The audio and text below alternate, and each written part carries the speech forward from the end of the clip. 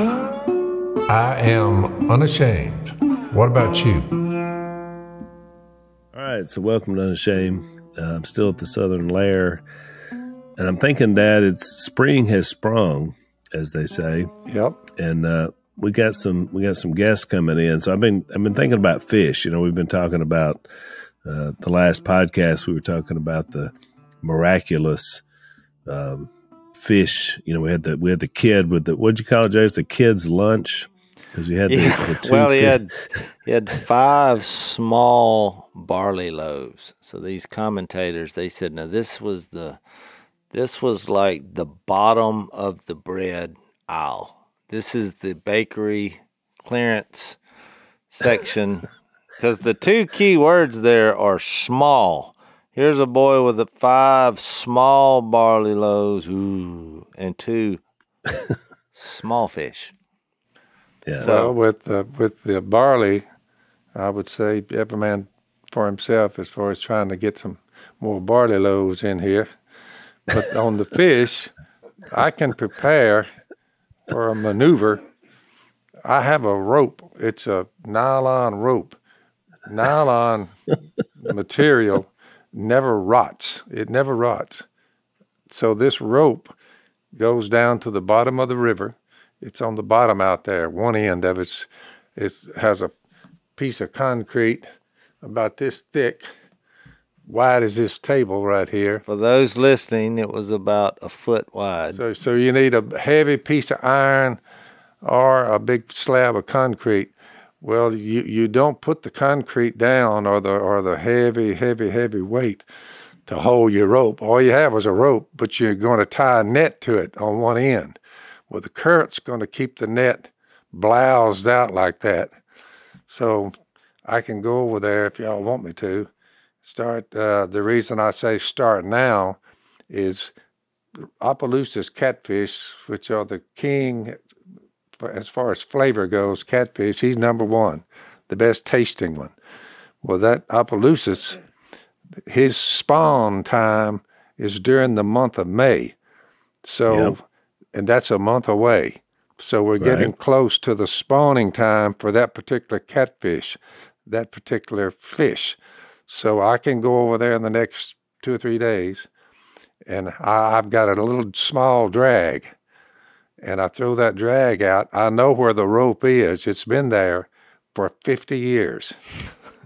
The rope has been there for 50 years. It's on the bottom of the river, and the rednecks can't get to it because they don't know it's there. But I know where it's at. I know where it is. So I drag it up, and if I can't reach, the river's been rising. So if you don't wait too late, you'll have to drag it up and just cut the rope, add on what you just cut, tie rope to it, let the net go down. The reason I do that is because I'm on a run, like an interstate, for fish. That under net, the water. That net down there on the bottom, Opelousas are coming to that spot on their migration. And I've picked it up before. Jase has been with me. It's where 2 men can't get the fish in the boat. There's too many fish. We pulled it up before, and there's 1,000 pounds in that net. So I go with a little smaller net that'll hold 400 or 500 pounds. Go over there. Sometimes you have 1 Opelousas, but he's a 10-pounder. So a 10-pounder, he can feed 12, 15 people. Sometimes you got 3 10-pounders. Sometimes you got a net so full that you begin to just throw back some you don't need, and you can end up with 100 pounds of dressed catfish within an hour. I just go get them, come. Just like I'm just going over there. I'm not guessing. It's the spot for the Opelousas. I found it. That was quite. So I've got a question. Dissertation. So because we've got some guests coming. We got one of our good friends going to be on the podcast next week, and we're going to feed him after he's on the podcast. And so I wanted to feed him some Opelousas catfish if we could get some. But my question is, Dad, you've had some back issues. I don't want to throw you out for future podcasts. So are you healthy enough for this maneuver? Because you're making me really nervous. Dan torqued up, muscle up, this and that and the other, working. I use him for heavy lifting. Well, when I start so you got a muscle man. Yep. So I got the muscle man there. I'm just letting the boat idle there and so I'm gonna let him get up the fish. So Dan's your muscle man. He's a You're muscle just going to man. be the overseer. You're We going to be used telling to him run 100 nets when I was fishing for back a living. in the day. Now we have Okay. this many. Just that one. Just that one net. Okay. And it supplies us all spring, all of the month, about half the month of April, all of May, going into June. Now, if you leave them there in June, the ops will begin to diminish, and blue catfish, blues, they will start making their journey after the Opelousas. Opelousas, May's the month to get them. And I seem to recall one story where it became full of some kind, maybe needle-nose gar or something else, and that turned tragic. That has happened before. Yeah, I heard about that because they die, and then you got a mess on your hand. Oh, yeah. I heard about that means story your too. net is too shallow. Too shallow. Yeah. Get deeper, you won't have that problem. So Phil's right. The depth at which the net lays depends on what kind of fish that you're going to catch. Yeah. The blue cat run a little deeper than the ops. So you got to find the highway, the op highway is what we call it, and then you have found. There's something down on the bottoms, the way the current is, that these fish, when you put that net right there, they're going to be in the net. You're going to catch them.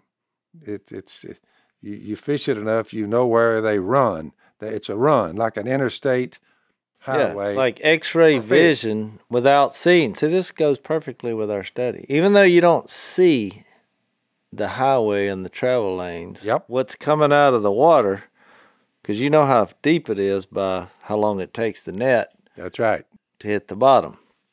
So even though you don't see it, you know they're there, Al. Right now, it's about 10 or 12 feet.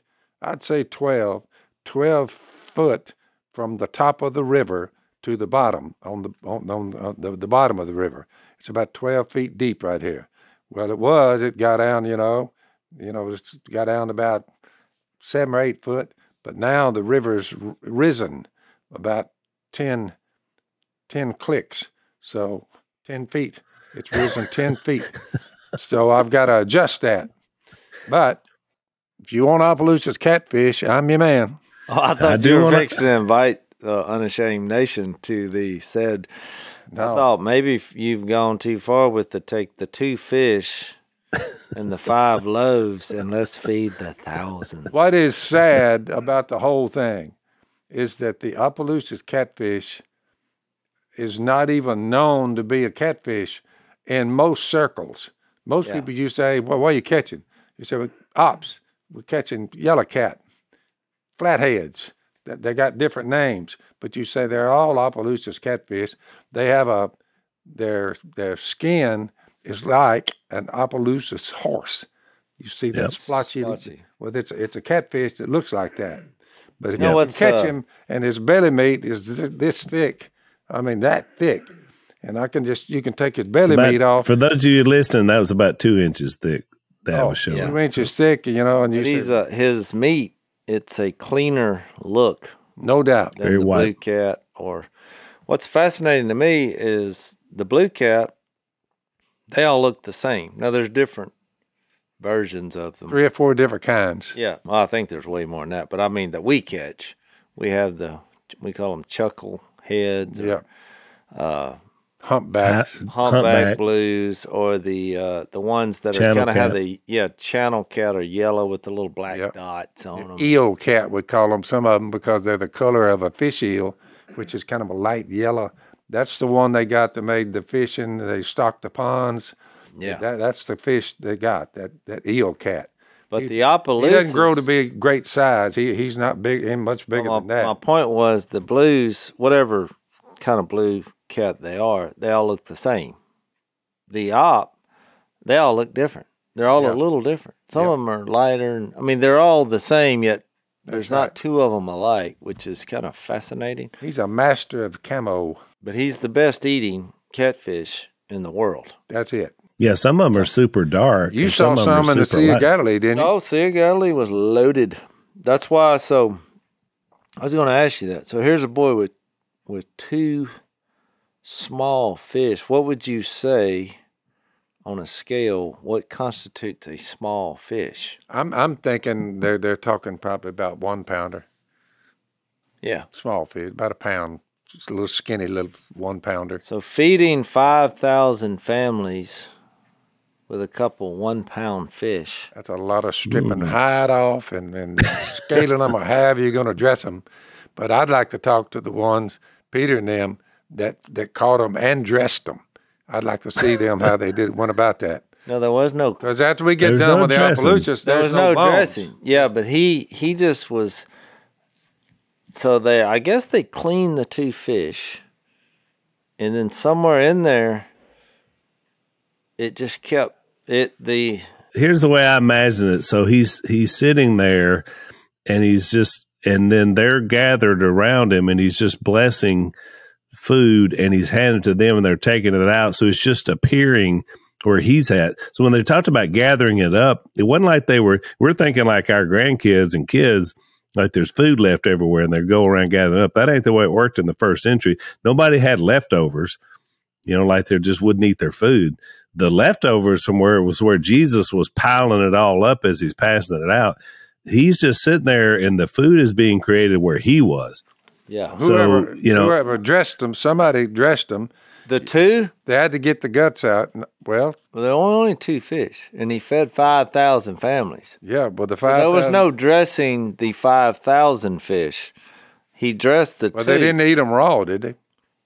Well, it doesn't say. I would think Didn't say they cooked them. But he built a fire in John 21, so if he's cooking them post-resurrection, I'm sure he probably cooked them pre-resurrection. But they had fish. They had fish that they could eat raw. So I don't know. That's a good I ate question. some sardines last night, so Yeah. I mean, But but they had is those that kind of raw? But they had olive oil.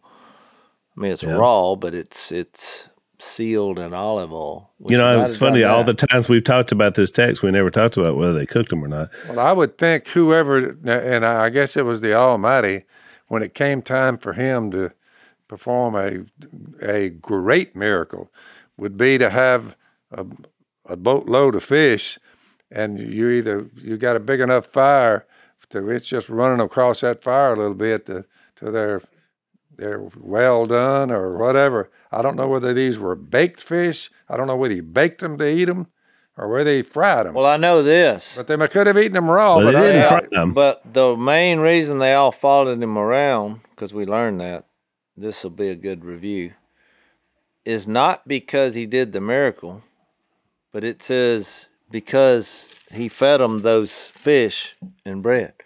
So evidently it was spectacular, which means I think it had to be cooked. I mean, who's going to follow no doubt. a guy around for some sardines? Well, it's like And I like I got an sardines. old saying, Jace. I like my fish fried. Well, I've on never that heard note, that. I've never heard You could hold up one and say, Lord, what about this? And, I like mine fried. What can we? He said, well, we get a little olive oil. We'll cook that for you. So, Jace, we're just glad your technology's working and that you're hanging in there with us today. Oh, yeah. Well, here's the funny part. So, Mom, Miss Kay, Phil's wife, is with us. And so I got to see how the sausage was made on getting Phil the information about what time the podcast would be. And what I concluded is they're one step below smoke signals. They have neighbors going down and telling Phil, which led to a funny thought of maybe Phil and Kay doing another movie, and the name of it would be Tech No. And you just show all these instances where technology passed them by: cell phones, computers, Wi-Fi, mobile phones. Well, it is kind of amazing that as technologically challenged as Dad is, that one of our longest running sponsors is a company called Patriot Mobile. But I think one of the reasons why they've stuck with us so long is not the idea of phones, but is because they are Christian conservatives, Dad. So their values line up very much with you and with us. They're the only Christian conservative wireless provider. They offer dependable nationwide coverage on all 3 major networks, so you can get the best possible coverage in your area, but you don't have to necessarily support some of these liberal outfits, so that's what we love about them. They offer coverage guarantee, so if you're not happy with your coverage, you can switch to a different network for free without changing carriers. All this, plus the knowledge you're supporting free speech, the sanctity of life, Second Amendment, and our military and first responder heroes, so we love that. They have great customer service. They make switching easy. You can go to patriotmobile.com/Phil, or you can call them right now at 878-PATRIOT. You get free activation today with the offer code Phil. So let's stand together, support companies that share our values. patriotmobile.com/Phil, or you can call them at 878-PATRIOT. Check them out.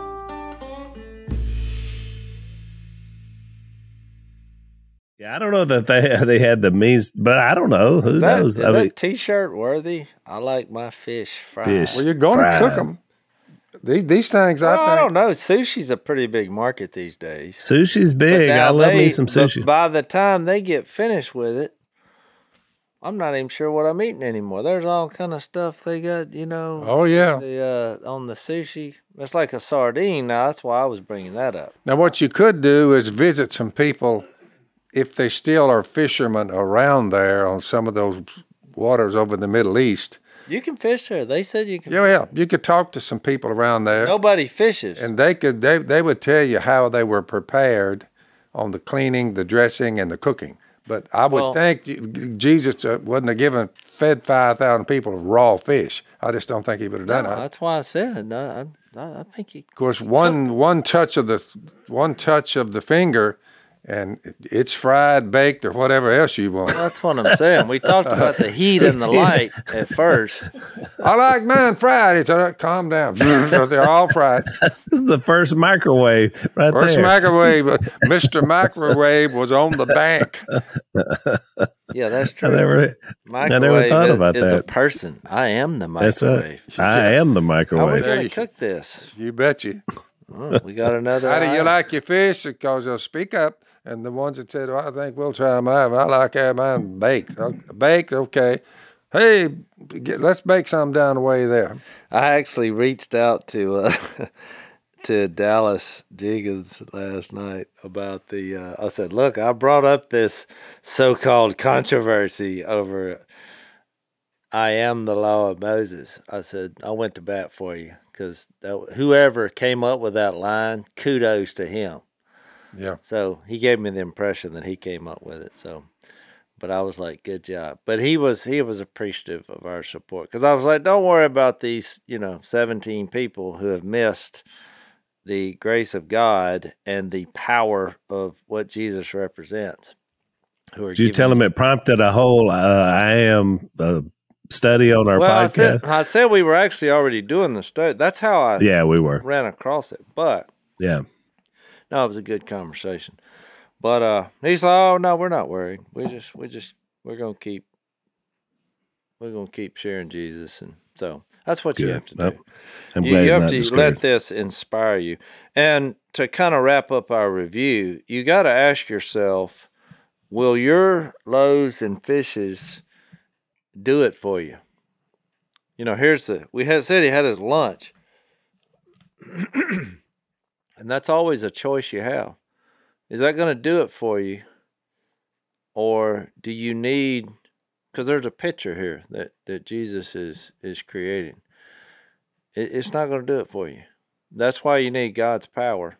And there's an underlying, when Jesus enters the arena, these are the things that can happen.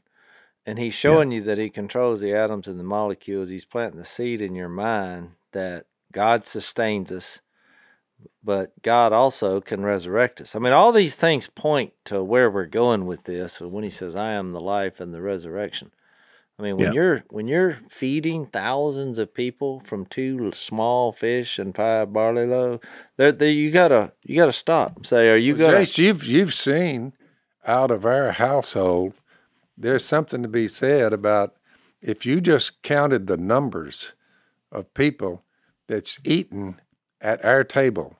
You were raised down here on the river. You're up a ways a little bit now up in the subdivision. But while you were a boy coming up, how many fish fries, fish feeds would you say we had? I would Many. say hundreds, if not a few thousand. Yeah, that's what I'm saying. I mean, I've been So out. the volume, if you stacked up the volume of fish in our kitchen, it wouldn't hold them. The fish that's been eaten out of that kitchen. So, but you weren't getting it out of the thin preparation for food here, you know, why go into really minute details, but they probably were cooked, and other than just having a line of people. Well, they were cooked by the finger of the Son of God. So we could have made that easy for you, whatever you. What I'm trying to say is, he didn't have a cooker or a fire. He was just making it making it rain. Boy.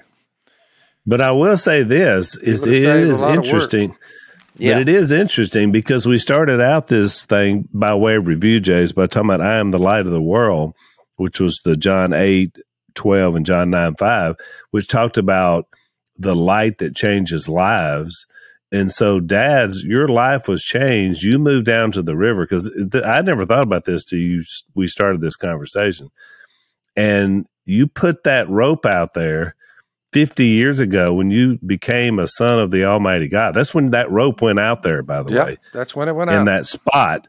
And so most people don't have a rope and they know where it is and nobody else does, where they can go out and catch fish to feed people, usually for spiritual purposes. Because when I asked you about this, can you catch some fish to feed some people, is to be on this podcast and to help with this book that we're writing, to lead people to Jesus. So what I'm saying is it's not the same as Jesus, but it is a secondary purpose to do his will while we're on this earth. So in some ways, it's not the same as him, but it is secondary to what he's called us to do.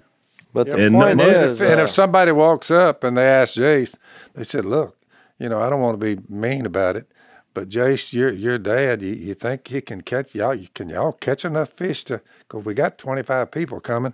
You think you can catch enough for 25? And my answer, what would my answer be, Jace?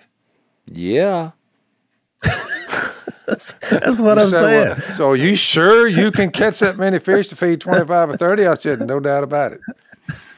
Well, you have the set. That's why I brought up faith. You're sure of what I'm just a follower of Jesus, and I'm saying I got You're the fish certain of what you do not see, which is the highways under the water, and they're going to travel that highway. You put the net there, and they say there's no guarantees in life, but you can make it pretty confidently say, if you give me a little time, it's going to happen. That's right. Give me 10 days.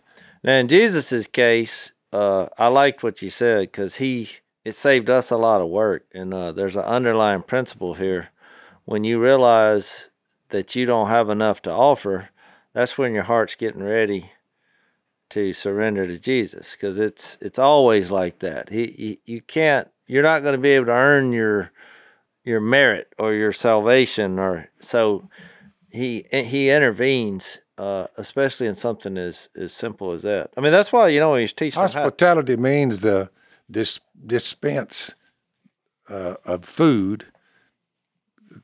You bring the people that are there something to eat, and as neighbors go or as living out, practice hospitality. There's work involved in hospitality and providing it. I mean, it's not something that you would just willy-nilly go out there. I mean, you got to catch the fish. You have to know enough to know how to catch them, because you got a feed coming up, and 30 people or 300 people are fixing to show up. I mean, we've had feeds down there to where, the parking lot, under the trees in my yard, they went on up the highway. One time I invited my class, I'll feed the class. It's about 30 and 40 in there.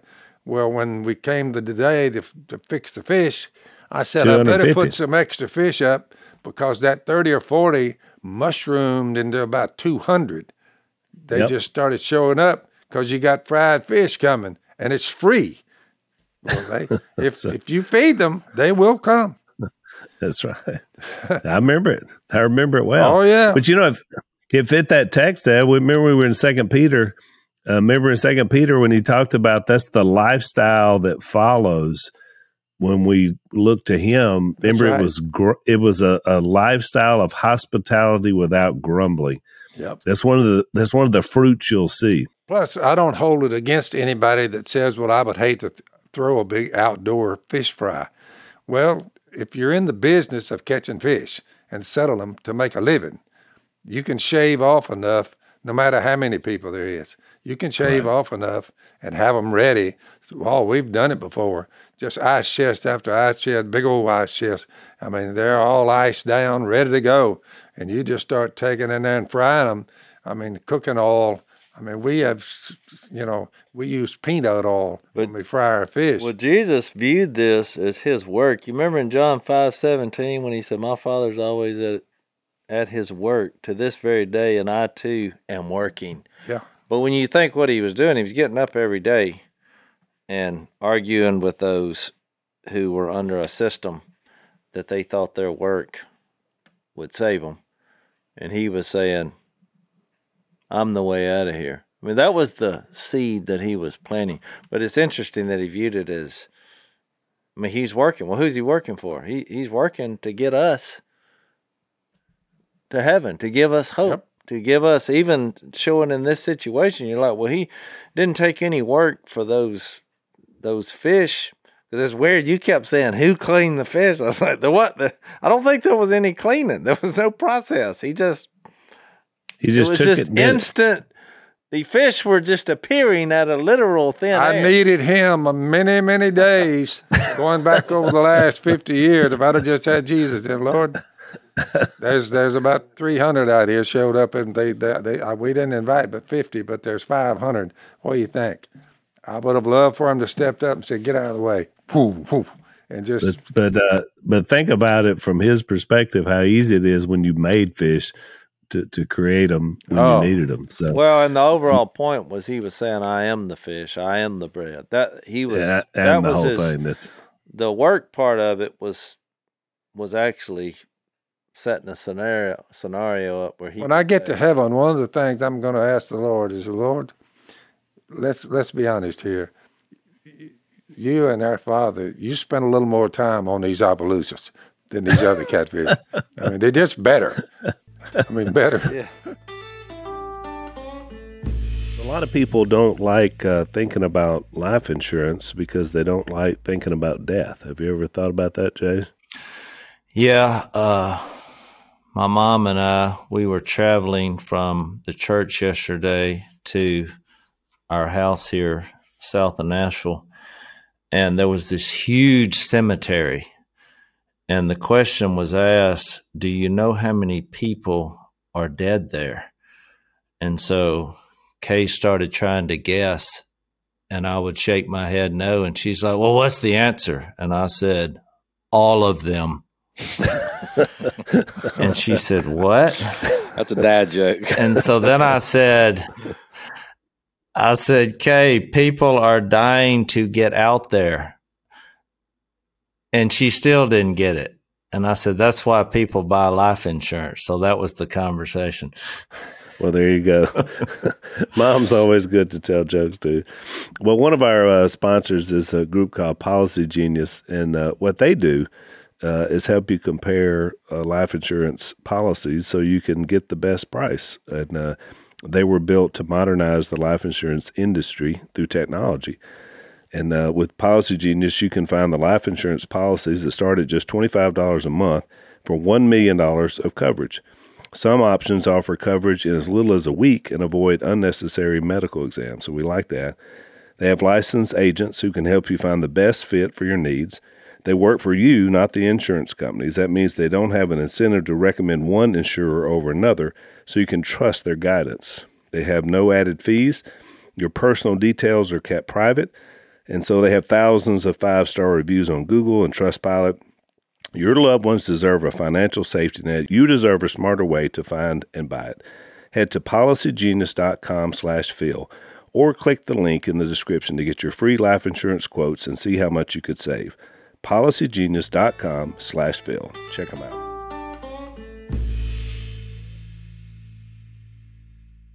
Now you got a situation in Israel where this Sea of Galilee is teeming with Opelousas catfish.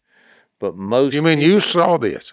Phil, I saw it. But most people that are in Israel deem the catfish as non-kosher to whatever rule that they're following. Ah, So nobody's catching them, and they're just sitting there. man, that shows you how ignorant the people are. I mean, he is. If you talk to him, I tell you what you do. You start frying them over there on the Sea of Galilee, and I'm telling you what, people will gather. Okay? Either people will gather or somebody's going to hit you in the head with a rock. Jesus got it going way back here, I tell you. But if you could pull it off right now, fry them ops, Well, they would come. You want to bring some persecution, that'll probably do it. Fire them up and start doing Acts chapter 10. Big sheet out of heaven, Dad. That big sheet out of heaven, right? Yep. So where are we moving to next? All right, so we're moving to John 10. So we did I am the light of the world. Now see, look, Al, I'm having to object at whoever, because religious people like to make lists. You know, here's the 7 ways to overcome anxiety. 5 ways to have a happy marriage, and the more I'm reading these, the 7 I ams of Jesus, but there's actually 9 that we know of. Well, here 2 of them are 2 verses apart, because he says, Correct. I'm the door, or I'm the gate. The gate. And I'm the good shepherd. Yep. You're agreeing with They're this? both in the same context. Yeah. No, what I'm saying is, what I've concluded is that the list should be 1. The more I'm reading along here, because if you had adequate I am statements for Jesus, you could come up with hundreds. Yep. Really, and justify them. A lot. You could do a lot. I mean, he was making the metaphors in that anything you do during a day's time, you wake up, well, there's a resurrection connection there. You eat, well, there's I am the bread, I am the fish, because you have to sustain. Daily you need to be starving for Jesus. Yeah. I mean, there's a picture he's giving.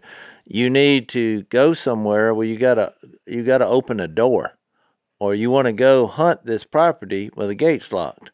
Yep. We've all been there. Oh, yeah.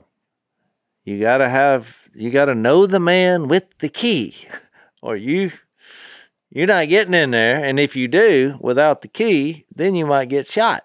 Yep. We've all been there. Mm-hmm. So you see where I'm going with it. Every situation. So I don't know. I just think the 7 I ams is too. That seems confining for you. It's too confining for me. Yeah. Yeah, but it's just a jumping off place. So we're just all right. Well, look, Alex, we're just doing I ams. I told you, you won me over the first day we got into this. I said it's more than a metaphor. So that's we renamed it. So we moved on. You just said it's a jumping off place, but bridges are jumping off places too. There you go. Because we're into the deep water now. Make sure who you're jumping off the bridge with. Now, Jesus said, I am the bridge. Okay, I may jump. Let's hold hands, Jason. Jump in together. Well, see, here's what I'm saying. Here's my point. So just to bring this up, and in John 10, because he says that, let's just see the 2 places. When he said, I'm the gate, verse 9, whoever enters through me will be saved. There's just a good standalone verse. And then he says in verse 11, I am the good shepherd. The good shepherd lays down his life for the sheep. Well, then that implies that he became a sheep, a lamb. He's also known as I am the lamb, right? Mm-hmm. So you have 3 inferences. Which actually, there's 3 inferences. And an inference. You have. That's right. He's the gate. I mean, this all starts off saying in verse 1, I tell you the truth, the man who does not enter the sheep pen by the gate, but climbs in by some other way, is a thief and a robber. Yep. You're like, what's he talking about? Yeah, and read all the way down to 6, because he really sets up. It's all about access. Access. The man who enters by the gate is the shepherd of his sheep. Well, he owns the place. Mm-hmm. He created the place. What's all that racket? Storm? Oh, no, that's Dan. He's getting the nets ready. The watchman opens the gate for him, and the sheep listen to his voice. He calls his own sheep by name and leads them out.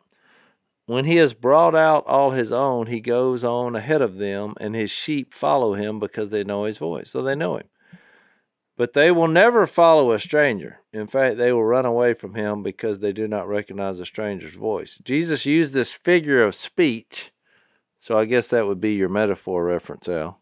Mm-hmm. But they did not understand what he was telling them. And to be honest, the first time I read this, I thought, what's he talking about? Therefore, Jesus said again, I tell you the truth, I am the gate for the sheep. So he's acting like we're sheep, right? Humans. Right. Now, he was talking to the Jews here. Now, later on, he also said, I have some other sheep not in this pen. So don't you think he's talking about Gentiles there? I think so. Yeah.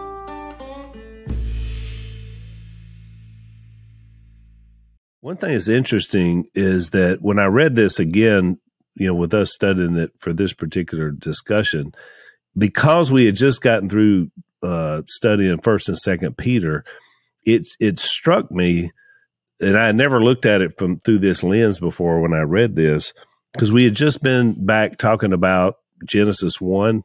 It never struck me before about thinking about the garden, whenever God first created Adam and Eve and humanity, that he had such a close relationship, and he has this walking. I mean, in other words, he created us, and so before sin enters into this, dynamic, it was such a natural, easygoing relationship, and the person who didn't belong in that scenario was the evil one, but he was there. And so all of a sudden his presence is there, but it's like he didn't belong, and his voice is there, but it didn't belong. But when they listened to him, everything went haywire. And so to me, like, even though he's talking specific, he doesn't mention the devil specifically in this context in John 10. I mean, his fingerprints are all over this idea about what happens when you have access into this concept of people. And so I don't know. I had never really thought about the idea of the garden before when I read this context, but I saw it because we just got through studying Peter. But it was just this idea of when you put this foreign presence in with the sheep. I mean, it doesn't belong there. And so that idea, especially when you get to verse 10, which we hadn't read, but when you see this idea is that all that this foreign idea is there for is to harm and hurt, but the creator is there to do good. And so when you see that happen, you see damage and destruction and difficulty. And so it's just like, to me, it's like so simple and easy to see, but once the destruction starts, it's hard to get away from it then. And so I don't know, it was just a clear picture to me once I kind of put that back to the idea from the very beginning. Yeah, he's really not, in a way, he's describing the way out, but the way out is to come through him and understand what the way in is. Right, exactly. Because he provided that, right? Exactly. This makes people feel uncomfortable in the world because they're like, well, I'm going to go through another gate or another door. And I'm like, well, you're in the wrong pasture. Yep. And so I think you'll see that because he, to continue reading, he says, therefore Jesus said again, I tell you the truth, I'm the gate for the sheep. This verse 7. All who ever came before me were thieves and robbers, but the sheep did not listen to them. I am the gate. Whoever enters through me will be saved. He will come in and go out and find pasture. The thief comes only to steal and kill and destroy. I have come that they may have life and have it to the full. Yeah, you let Satan rule your life, and you'll be getting out from. Yeah, or the scoffer, or the even the evil one masquerades himself as angels of righteousness. Paul referred to.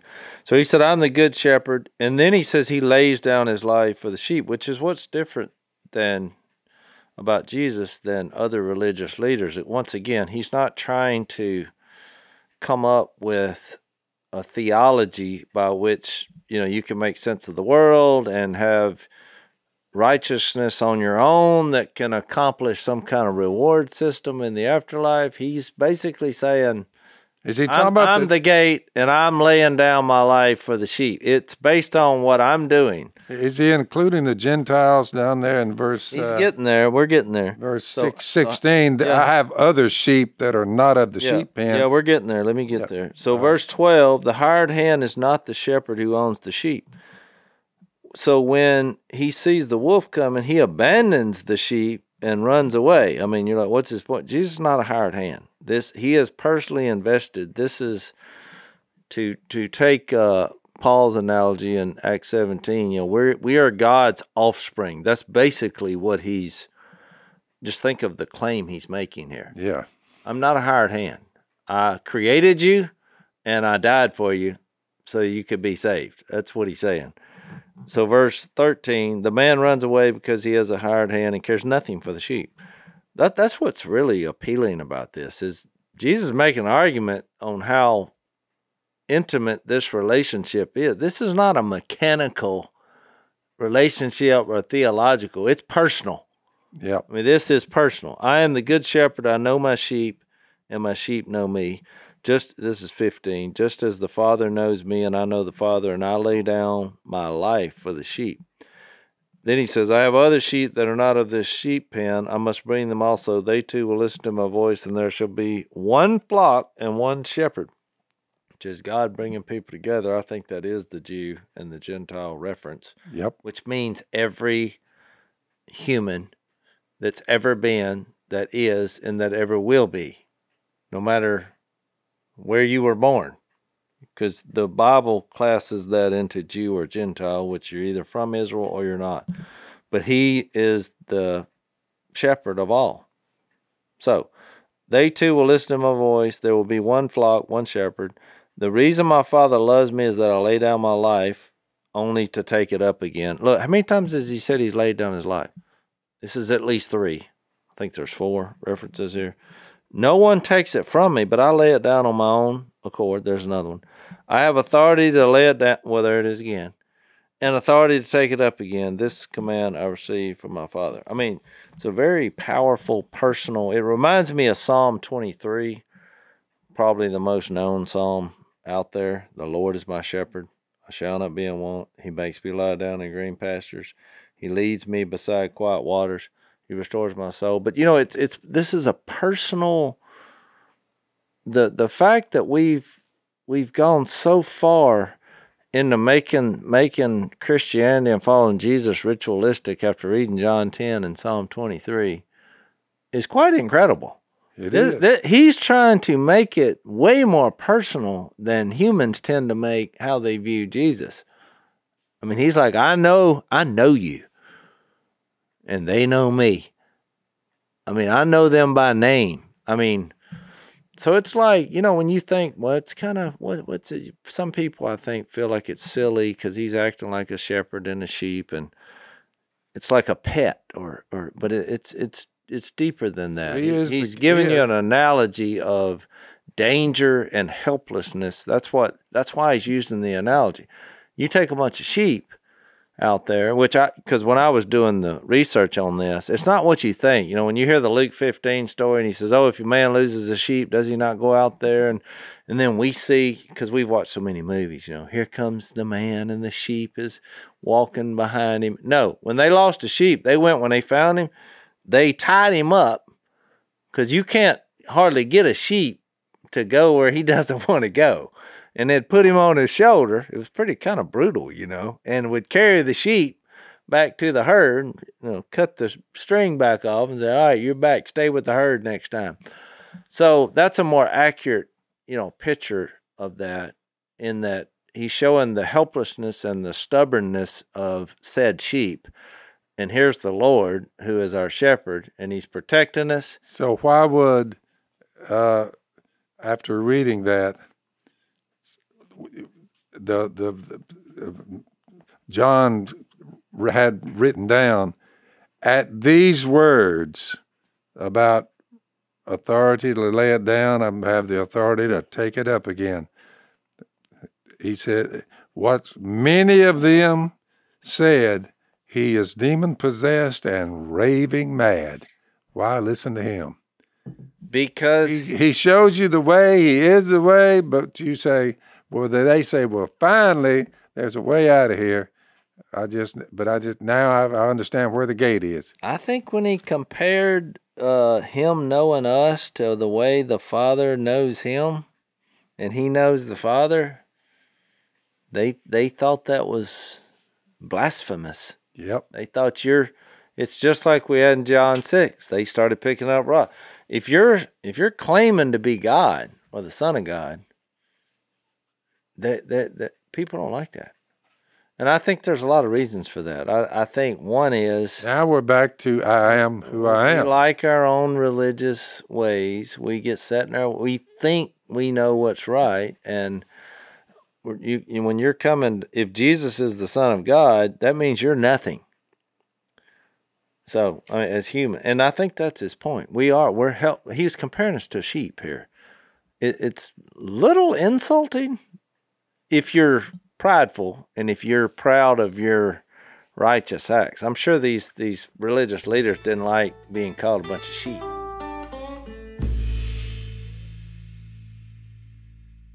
No, you're exactly right. And I think that if you've noticed, the one thing that's consistent now, this is the fourth, sixth time we've talked about this, but every time we hit an I am statement, what happens?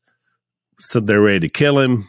They're ready to desert him. They're ready to leave him. I mean, the one consistent thing about the I am statements are, this guy's mad. He's crazy. But it's because he's saying, I am God on this earth. Now, one of the things I want to read, Jase, was the... Raving mad is a pretty tough... Raving mad. Raving mad is a pretty tough accusation aimed at Jesus. He's raving mad. I mean, you say, wait a minute here. Y'all, I mean, they didn't get it, Al.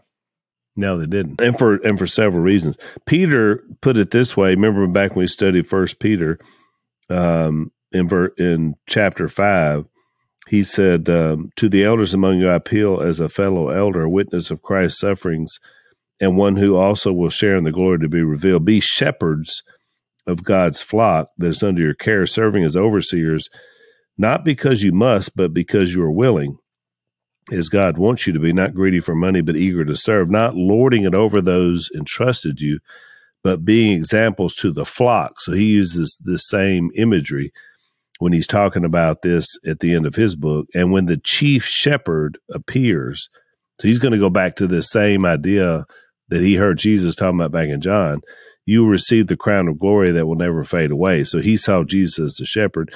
And then he goes on to say, young men in the same way be submissive to those who are older. So he paints that same picture of submissiveness as the sheep I did. And then he says, humble yourselves in verse 6.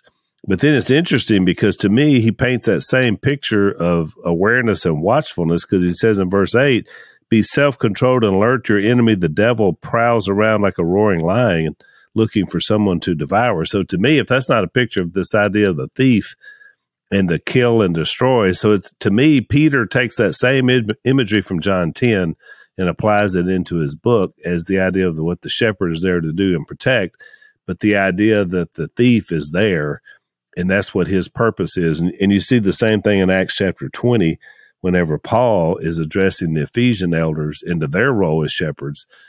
He said, you're going to have these wolves, is the imagery he used. Instead of a lion, it's wolves. They're going to come in, they're going to attack, they're going to try to destroy the church, but your job is to protect because you're shepherds. And so I think you see that imagery all over the first century church. And I guess you see the same thing today. I mean, it's still our role.